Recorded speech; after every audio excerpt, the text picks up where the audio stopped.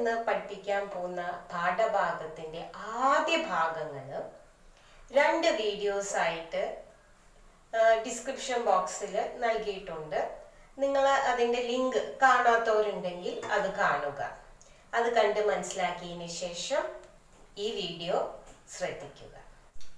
നമ്മൾ 7ാം ക്ലാസ്സിലെ പാരലലോഗ്രാമിനെ കുറിച്ച് കുറച്ച് പഠിച്ചിട്ടുണ്ട്. അതെന്താണ്? പാരലലോഗ്രാം എന്താണ്? അതൊരു പോളിഗൺ ആണ്. അത് 4 സൈഡഡ് പോളിഗൺ. പിന്നെ എന്താ പഠിച്ചിരിക്കണേ? അതിന്റെ ഓപ്പോസിറ്റ് സൈഡ്സ് പാരലൽ എന്നും കൂടി നിങ്ങൾ പഠിച്ചിട്ടുണ്ട്. ഓർമ്മയുണ്ടോ? ഈ വർഷം അതിന്റെ തുടർച്ചയായിട്ട് നിങ്ങൾ പഠിക്കാൻ പോകുന്നത് ഓപ്പോസിറ്റ് സൈഡ്സ് ഈക്വൽ എന്നും കൂടിയാണ്. അപ്പോൾ നിങ്ങൾ എഴുതേണ്ടത് prove that in any parallelogram opposite sides are equal. അങ്ങനെ എഴുതുക. എന്നിട്ട് നിങ്ങൾ ഒരു പാരലലോഗ്രാം വരയ്ക്കുക. ABCD എന്നൊരു പാരലലോഗ്രാം വരയ്ക്കുക. ഓക്കെ, വരച്ചു കഴിഞ്ഞിട്ട് നിങ്ങൾ ഈ AC ഒരു ഡയഗണൽ ആണല്ലോ, AC ജോയിൻ ചെയ്യുക.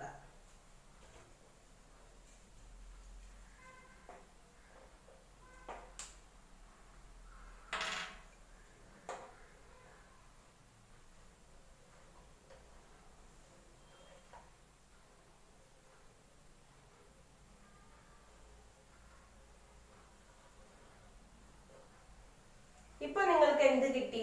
രണ്ട് ട്രയാങ്കിൾസ് കിട്ടിയില്ലേ? ഏതാണ് രണ്ട് ട്രയാങ്കിൾസ്? ട്രയാങ്കിൾ ABC, പിന്നെയോ ട്രയാങ്കിൾ ABC. ആ രണ്ട് ട്രയാങ്കിൾസ് എടുത്ത് എഴുതുക. Hope that you all have understood. First you have to draw the diagonal AC. And here you get two triangles. Which are they?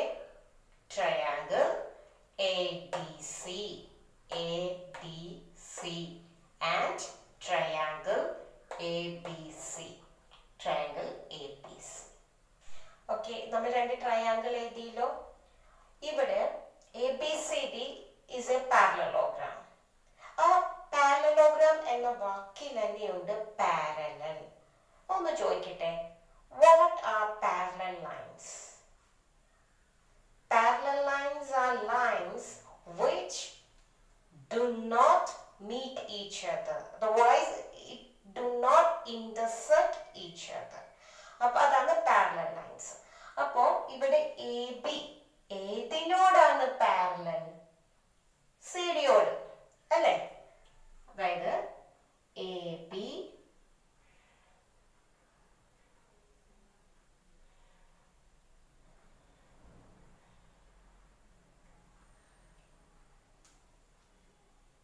parallel CD.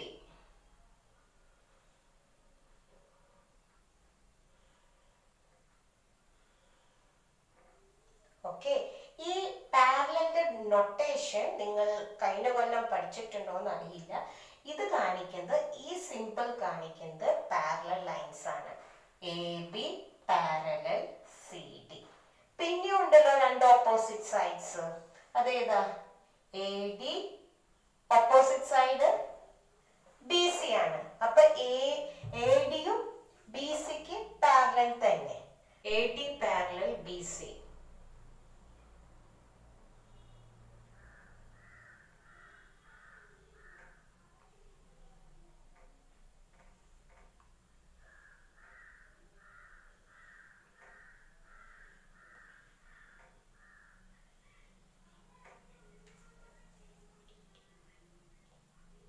ഒന്ന് ശ്രദ്ധിക്കൂ, ഇവിടെ ABCDയും parallel ആണ്. ഈ AC എന്ന് പറയുന്നത് ട്രാൻസ്വേഴ്സൽ ലൈൻ ആണ്. രണ്ട് പാരലൽ ലൈൻസിനെ കട്ട് ചെയ്യുന്ന ഒരു ലൈനാണ് ട്രാൻസ്വേഴ്സൽ ലൈൻ. അപ്പോൾ അവിടെ 2-3 ആംഗിൾ പ്രോപ്പർട്ടി ഇവിടെ ഉപയോഗിക്കുന്നുണ്ട്. ഓൾട്ടർനേറ്റ് ആംഗിൾസ് ഈക്വൽ ആവാം, കറസ്പോണ്ടിങ് ആംഗിൾസ് ഈക്വൽ ആവാം. ഇവിടെ എന്താണ് സംഭവിക്കുന്നത്? ഈ AC ട്രാൻസ്വേഴ്സൽ ലൈനാണ്. ആരുടെ? എ ബിയും സി ഡിയും കട്ട് ചെയ്യുന്ന ട്രാൻസ്വേഴ്സൽ ലൈനാണ് എ സി. അങ്ങനെ വരുമ്പോൾ ഇവിടെ ഒരു ആംഗിൾ ഫോം ചെയ്യുന്നുണ്ട്, അതിന്റെ ഇവിടെയും ഒരു ആംഗിൾ ഫോം ചെയ്യുന്നുണ്ട്.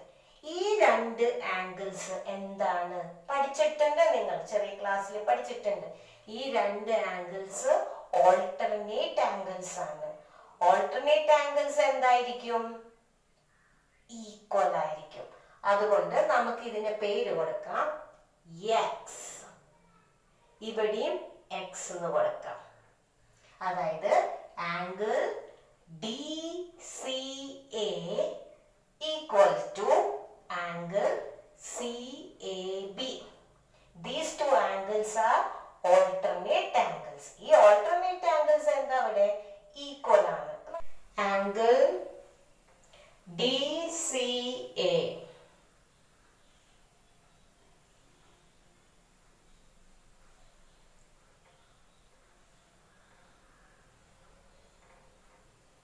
equals BAC.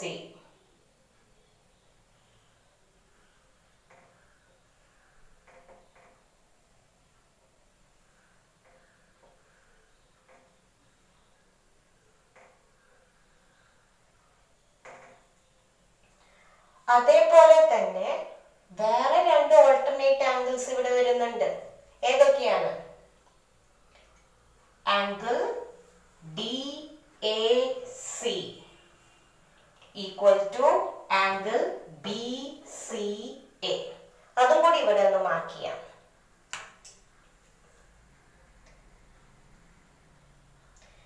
Angle D A സിക്ക് നമ്മൾ ഇവിടെ തെറ്റിദ്ധരിക്കാതിരിക്കാൻ വേണ്ടി y എന്ന് കൊടുക്കാം. ഇവിടെയോ ബി സി എക്കും y എന്ന് കൊടുക്കാം.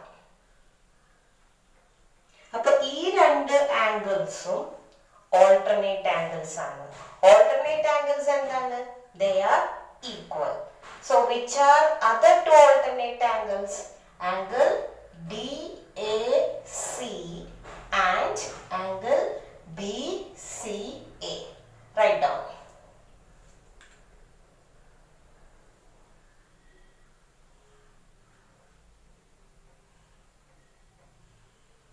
Angle D A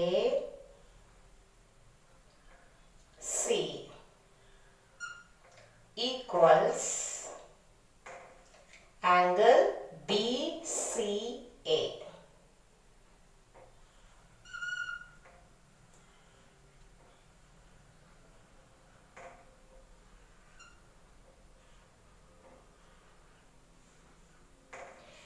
ഇനി ഈ രണ്ട് ട്രയാങ്കിൾസിലെ നിങ്ങൾക്ക് ഒന്ന് മനസ്സിലായി, രണ്ട് ആംഗിൾസും ഈക്വൽ ആണ്. പിന്നെ ഈ രണ്ട് ട്രയാങ്കിൾസിലെ എന്തെങ്കിലും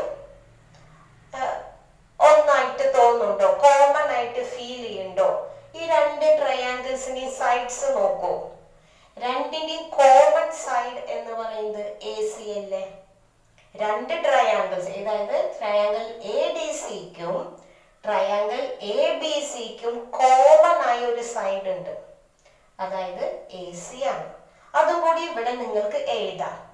A C is common to both triangles. A C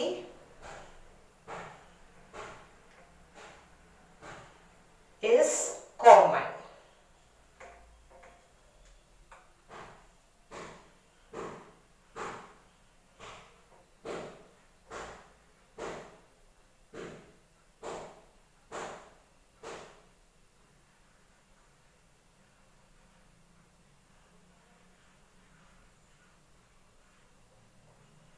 AC is common to both triangles. അപ്പോൾ നിങ്ങൾക്ക് ഇവിടെ എന്തൊക്കെ മനസ്സിലായി? ഇവിടെ ഒരു കോമൺ സൈഡ് ഉണ്ട്, പിന്നെ എക്സും വൈയും രണ്ട് ആംഗിൾസ് ഈ ട്രയാങ്കിളിന് ഈക്വലുമാണ്. അപ്പോൾ നമ്മൾ ജനറൽ പ്രിൻസിപ്പിൾ പഠിച്ചതിൽ ഒരെണ്ണം ഇതാണ്. എന്താണ്?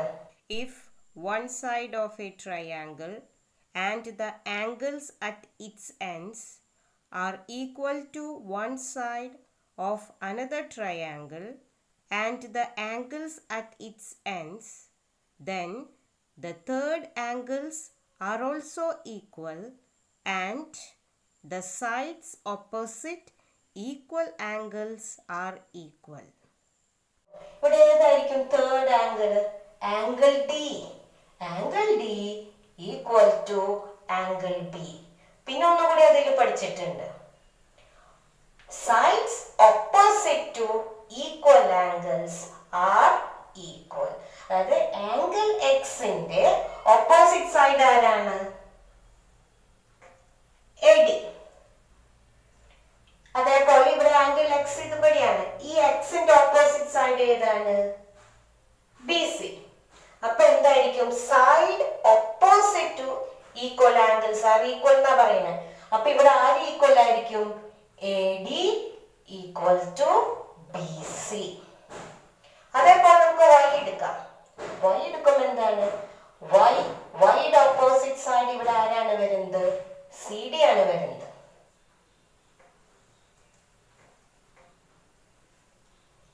CD. അടുത്ത yയുടെ ഓപ്പോസിറ്റ് സൈഡ് ഏതാണ്? AB. അപ്പൊ നമുക്ക് എന്ത് പറയാം? CD equal to AB. ഇതെല്ലാം നമുക്ക് ഇനി ഇവിടെ എഴുതാം. Look at this parallelogram ABCD. Look at equal angles. Angle X. And which side opposite to angle X? It is BC. And which side opposite to angle X here? Opposite side is AD. So what it means? AD equals BC. Okay, here AD and BC are opposite sides. Now they are equal. Again, look at equal angles. Y. Which side opposite to Y? It is CD. Which side opposite to Y here? It is AB. So what we can conclude here? AB equals CD.